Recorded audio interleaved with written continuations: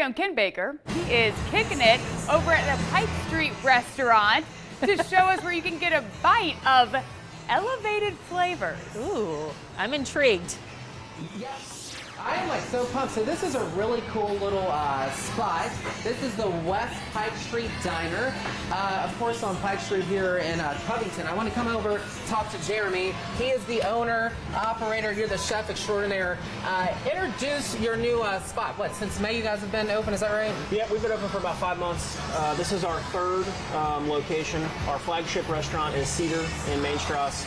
We opened Yucca by Cedar about a year after that one. And then now we've opened this one. So we've opened 3 in about 3 years. All right, so all of this looks fantastic. I was sitting at my desk dreaming of these waffles. Folks, Thursday, tomorrow, National Waffle Days. Walk me through some of these selections. So this is our apple pie stuffed waffles. So we make apple pie filling, and then when the waffle goes into the iron, before we fold it over, we put the apple pie filling in there, then fold it over itself. So the apple pie filling cooks inside. And we take it out, we deep fry it, toss it in cinnamon sugar, and then underneath it there is like a bourbon cinnamon creme anglaise. It's just like a fancy word for melted ice cream. And then a graham cracker streusel over the top. One of our best sellers. This, I cannot wait to eat this one as soon as this camera goes off. Whoa, what's on this? This is the Cub Club. So we actually slow roast that turkey. It's like big, huge, 6 or 7 pound turkey breasts. We slow roast them, then we slice them down ourselves.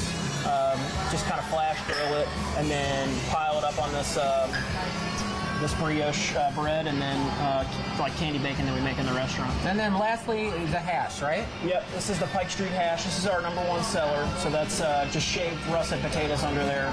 We grill them on the grill till they're nice and crispy. And then house-made sausage, peppers, onions, sunny eggs, and then an aioli on there. All right, so while we're about to make a drink here, why did you decide to do an elevated diner?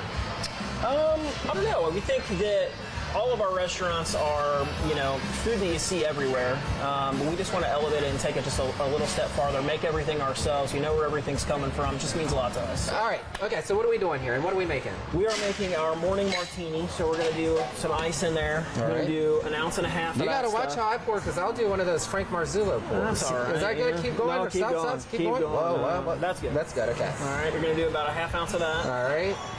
That's a half ounce good. there, okay. Yep. And then about a 1/2 ounce of that, that's creme de cacao. Creme, what is it? The cacao? Creme de cacao, Okay, cool. That's Boom. good on that one. Then we're going to open this up. All right. We're going to do about 2 ounces of that in there. 2 ounces here. Is that good? A little more. A little more? That's good. Okay. And we're going to take it, and you're going to shake it up. All right. Oh, yeah, put the show on. Are you going to hire me? You're hired for sure. All right, cool. What happens next? All right, so we're going to take it. We're just going to barely open it up. And we're just going to strain it into the glass. Man, that looks good. That looks really, really good. What would you equate this to for somebody at home thinking, oh, I wonder what that tastes like? It's like a dessert martini. It's going to taste a lot like cream, and this is vanilla flavored vodka, so you're going to get a lot of vanilla in there. It's very dessert-like. Okay, you want to plug your other ones? So you do Cedar, you have what else? Restaurants. Yucca by Cedar in Bellevue, which is a Latin American twist on breakfast. And then now this is our third one. This is very cool. I love all of this. Guys, we got to come check it out. It smells really delicious down here. Thank you for kicking it with Ken today. Yeah, thank you for coming. Ken, what are you going to try first? So I love a good hash, but this sandwich, today I'm feeling very turkey and sandwichy, but I would definitely eat this after a long weekend, after a long night out. I don't do too many of those, I'm old now. But That is so true. There is nothing better than a nice big breakfast after, maybe you for sure had some fun the night before and you just need to absorb some of it, right? Yeah.